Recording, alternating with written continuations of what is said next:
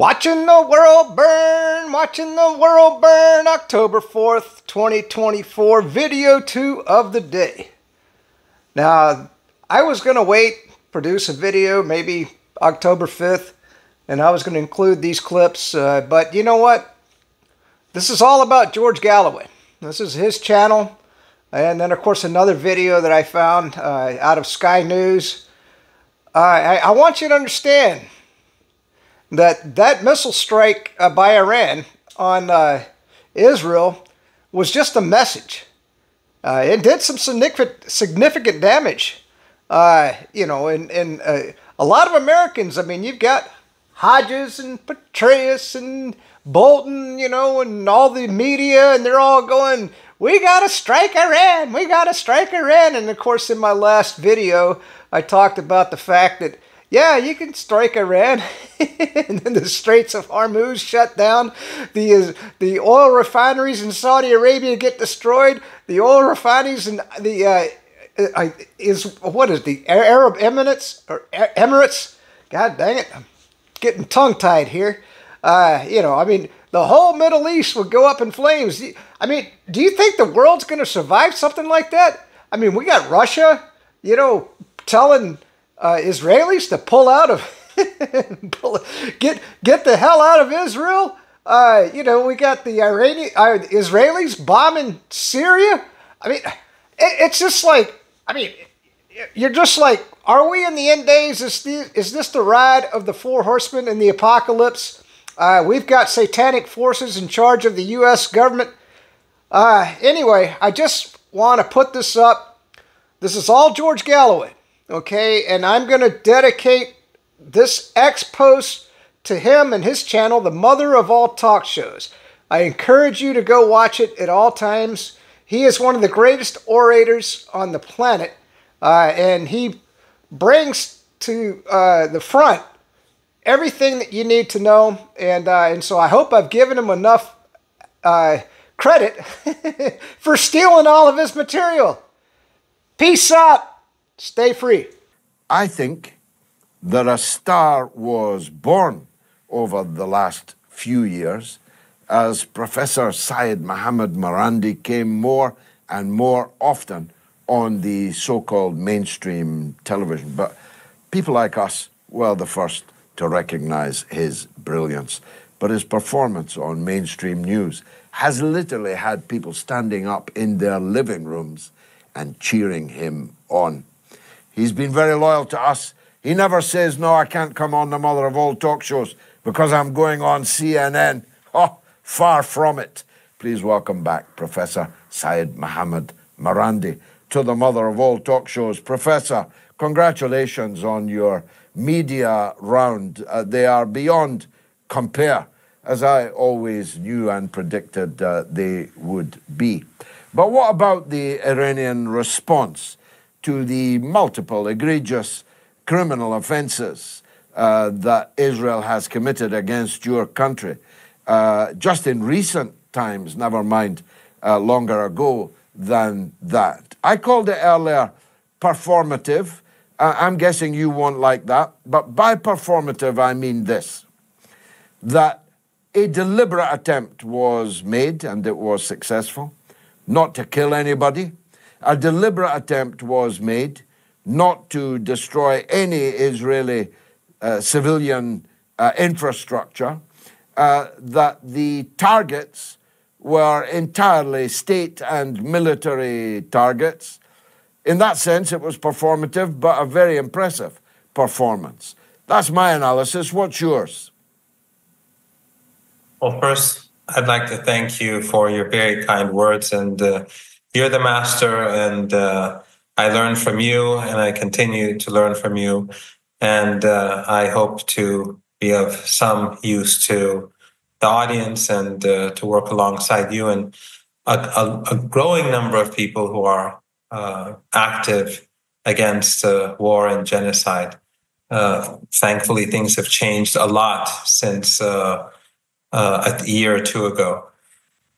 I think that we have to look at it in context, in the broader context. In April, when the Iranian embassy was struck and the Iranians wanted to carry out a response, I'm sure you recall that Iran used a large number of drones and a few missiles. Most of the drones were all very old, dirt cheap, as they say, and the missiles were mostly old missiles. The Americans, they did the heavy lifting, and the Israelis brought most of them down to great cost. I think the Americans spent $2.5 billion and the Israelis almost $1.5 billion. But the real objective, and some of the more advanced missiles got through and hit their targets, but the real objective of Iran, the number one objective, was to gather intelligence about the defense capabilities that the Americans and the Israelis and the French and the British and everyone else had mustered together. And this time around, the Iranians were much more serious. And you're absolutely correct. The Iranians did not strike civilian targets. The Iranians struck key military targets. From what I'm hearing from Tehran, there was enormous damage to the infrastructure of the targets that were struck. And the Iranians said immediately that if the Israelis choose to respond, which I think will probably happen and will probably happen soon, that the Iranians will strike again, and it will strike again much harder. And I think probably the Americans and the Israelis miscalculated. They didn't think that Iran would hit so hard, or that the Iranians had such advanced weapons and in such large numbers. And I think if the Israelis do continue this, they will be outgunned. The Iranian strikes will be massive, and they can go on for weeks and months because Iran has many underground missile tunnels and missile bases across the country, which can't be hit. And the reason is that Iran prepared them for potential war with the United States. After the invasion of Afghanistan and Iraq, the Iranians began to develop these capabilities. So Israel is not the United States. It's completely dependent on the United States and the West to sustain itself. So I think that any escalation, any further escalation by the Israelis actually hurts the Israeli regime more than anyone else and empowers the collective resistance and the axis of resistance. But I'm sure that the Israelis are hoping otherwise. But usually what I've noticed, at least, is that Western powers and the Israelis, since they look down upon the rest of the world, their calculations are usually made in arrogance. And that arrogance and hubris is what brings about their defeat. And I think we saw that in Gaza. We saw that alongside the border with Lebanon. They murdered Sayyid Hassan Nasrallah. I was there. I was literally 1,000 meters away when they struck Sayyid Hassan Nasrallah but slaughtered hundreds of people. I was there actually today as well. I went to see the neighborhood. They're still digging people out from under the rubble in that particular attack. They thought that this was a big win, but it wasn't. I think it raised the stature of Hezbollah and made Sayyid Hassan Nasrallah a bigger hero than it was perceived before. He's much more popular across the region and the world. Hezbollah is now, everyone is looking to Hezbollah. Its popularity is going to have an impact. And the soldiers and the commandos and the officers, they're extremely highly motivated. And I'm sure you've seen the news today. The Israelis tried to enter Lebanon and they were badly mauled by Hezbollah forces and not by the Rizwan brigade. They have not been a part of the fighting yet. So I think the Israeli regime always overestimates its capabilities, underestimates its foes, and that is one reason why it's losing. We'll come back to the Iran front in a minute. Let's go to the Lebanese front. which you have in any case segued into there. It was a very bad day for the Israeli invasion force. I say invasion force, but they're scarcely over the border and are already sustaining very serious damage. Because, of course, for Israelis who don't want to be there, whose mind is half on the beach, these are not people who particularly keen to die for Benjamin Netanyahu. Many of them may even be political opponents of his. Their morale must have taken a hell of a beating today, on day one, in the first field, in the first forest. What do you say? I agree completely. And I think it was both a combination of arrogance, but also the fact that many of these Israelis are not prepared to fight. They've, first of all, been fighting for almost a year now in Gaza. They're tired. They've had many casualties. The reservists, many of them are not performing well at all, according to the report. Some are not even reporting to duty. But also, you're absolutely correct. The Israelis have been pampered by the collective West. The West has been pampering this regime all the time. Otherwise, without the West, it would not last more than a few days on the battlefield.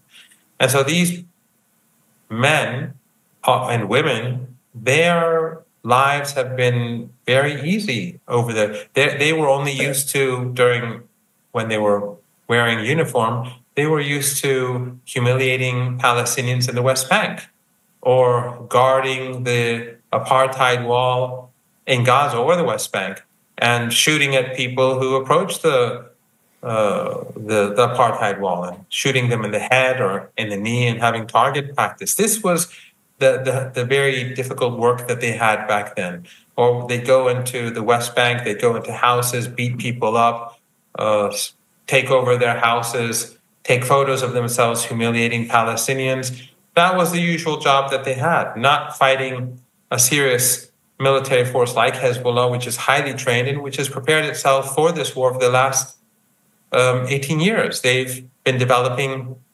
thousands of kilometers of tunnels throughout the south and central part of Lebanon and probably the north as well. And the Israelis, they thought that they scored decisive wins by assassinating a few people, but you know this better than I. Beirut has always been the weakest link. It is a center for espionage. This was the case during the PLO here.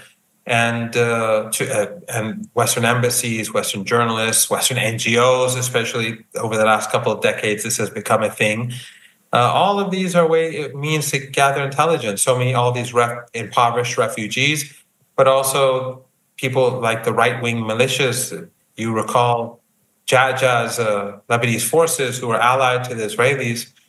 And during the 1982 invasion of Lebanon, they, alongside the Israelis, went into the Sabra Shatila camp, which is not very far from where we are.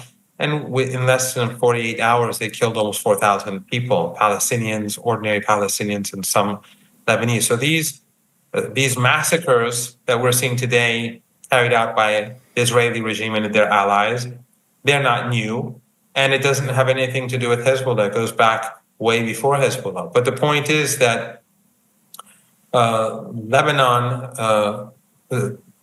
is not Beirut. Beirut, the Israeli regime scored some successes, which I think in the long run are detrimental to Israeli interests because Hezbollah has become more popular and Sayyid Hassan Nasrallah has become extremely popular outside of those beyond the people who always loved him, and you could see that on the streets over when it was announced that he was martyred. But Hezbollah's capabilities across the country, its military capabilities, are untouched. The underground capabilities are completely untouched. And the Israelis have, as you pointed out, they have not yet set foot into this country, and they're already suffering major casualties. Imagine what it will be like when they try to get in to the country and advance 20 kilometers inside or 30 kilometers inside. It'll be a bloodbath. And it's carnage as usual for the poor prisoners in the Gaza concentration camp. So angry were the Israeli regime at Iran's response, they slaughtered children in an orphanage. Now, actually, we've become inured to hospitals being destroyed, schools being destroyed. It's a new low for Netanyahu to murder children in an orphanage. Is the possibility of the wider war likely to make things even worse for the people in Gaza, or might Israel's attention have to be diverted elsewhere? Well, I'd just like to add that after Iran's retaliation to Israeli provocations, and I just want to remind the audience, and I'm sure they know because your audience is very politically aware, the Iranian response was because of the murder of Ismail Haniyeh, the martyrdom of Miss Ismail Haniyeh, who was a guest of the president of Iran and his companion, and also the murder of the Iranian general, and of course Sayyid Hassan Nasrallah, and a host of other reasons and provocations that the Israelis carried out against Iran. There are a host of reasons why the Iranians retaliated. But instead of, and the Iranians, as we were discussing earlier, struck military targets. As revenge, last night here in Beirut, the Israelis pounded southern Beirut till morning. And today we went to Dahiyeh, downtown Beirut, which you know, and you've had TV shows there. They brought down many buildings, apartment blocks, and we went today and saw some of these blocks that were struck this morning. There was smoke rising, and they were constantly telling us to move, to leave, so that because they were afraid of more airstrikes. But when I was walking through, in one area, there were 5 apartment blocks, we were told, because there was just rubble. They said there were 5 apartment blocks here. And I was just thinking maybe people right now are still alive underneath. And it's, just thinking about it made me feel sick. So out of revenge, they went and slaughtered orphans in Gaza and started destroying southern Beirut. Yet Western journalists, for the most part, mainstream journalists, legacy media journalists, are only talking, they erased this from history. Even when they murdered Sayyid Hassan Nasrallah, when he was martyred, they focus on saying Hezbollah stronghold, Hezbollah site, whereas they slaughtered hundreds of people in order to kill him. And they said that, well, they're embedded in the population and they're hiding among the population. And then last night we saw CNN in Tel Aviv say the Mossad building is in a densely populated area and people are at risk. Why doesn't CNN, why doesn't Western media call that an example of the Israeli regime hiding among its own civilian population? In fact, Hezbollah created those tunnels under Beirut so that the Israelis would not bother to strike civilians because it was so deep. But they used 83 one-ton missiles, the Israeli regime. It was amazing. As I said, I was close by in order to kill him. And today, when we went there, they were, as I said, they're still digging people out. So this is a barbaric regime. But when I've been speaking to most journalists, most mainstream Western journalists, even some of them in Beirut, it doesn't seem to matter to them. It's about Israel it's all about Israel defending itself. Everything is about Israel defending itself. It's stunning. Yes, banal but stunning. We're used to it by now. I can see it still surprises you. Finally, Professor, let us return to the Iran front. You believe, I believe, and almost 3/4 of our audience already believes in our poll that Netanyahu is going to attack Iran. Of course, there's a spectrum of potential attacks. We've seen that before. But let's assume a significant Israeli attack on Iran. Will Iran respond immediately, or will we be back in the same territory we've been in over the last couple of months, in your opinion? I know you don't make these decisions, you don't speak for the government in Iran, but as an acute observer, is it likely that Iran would respond immediately to such an egregious assault? Well, George, over the past few weeks, I've been saying that Iran is going to retaliate, and as things went forward, more and more people started attacking me and saying that I'm talking nonsense and that the Iranians won't retaliate. But ultimately, they did last night, and it was a heavy strike.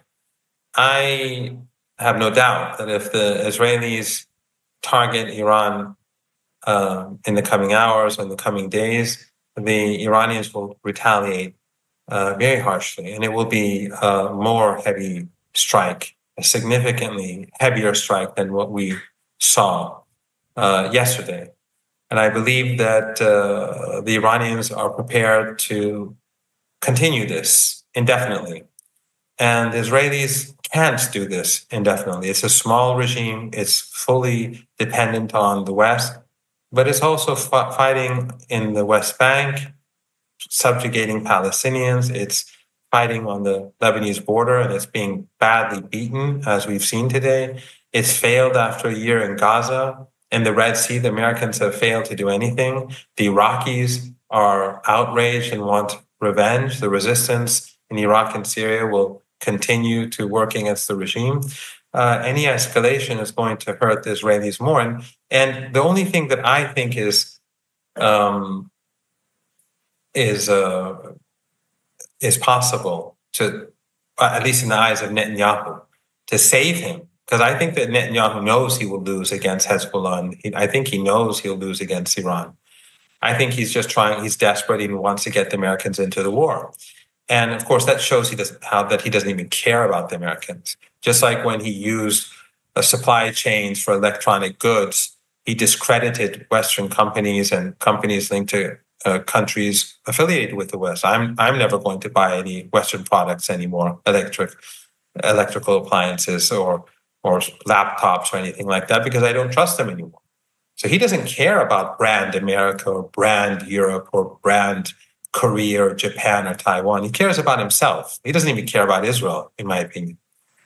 But if the Americans fall into his trap and get involved in the war, the Americans will be confronting a very different situation from the past. The resistance in Iraq will sweep America away. They will be expelled from Iraq. There'll be nothing left. And the Persian Gulf region, all American bases will be destroyed if there's fighting between Iran and the United States. And those regimes that host Americans, their oil and gas installations will be destroyed because they'll be hostile. And some of your viewers may say, well, Iran doesn't have that capability. The Americans have lost the war in the Red Sea to Ansarullah, which has just come out of a 7-year-long genocidal war where everything in the country was destroyed. And the Americans have been unable to open the Red Sea. Does anyone really think that the Americans are going to be able to open up the Persian Gulf to oil and gas exports when Iran has all these underground bases, drone and missile bases that can take out all these oil and gas installations that are right alongside the Iranian border, and all those tankers that are easy targets for Iran? That would mean oil and gas the price would go through the roof, and it would bring down the global economy, and millions of people would be on the move. So I think it's very important for Americans and Europeans to recognize that this type of war would change the world.